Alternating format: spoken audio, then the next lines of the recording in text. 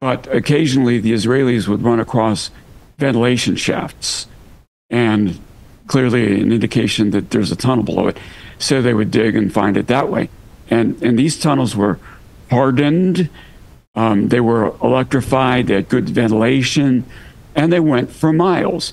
And at the time, the way we were briefed was that Israel suspected there were maybe 200 to 300 miles of tunnels under Gaza with certain penetrations. I believe at the time they discovered somewhere between 40 and 50 tunnels that ran from Gaza into Israel underneath the wall that Israel had built between Gaza and Israel. But many of those were destroyed.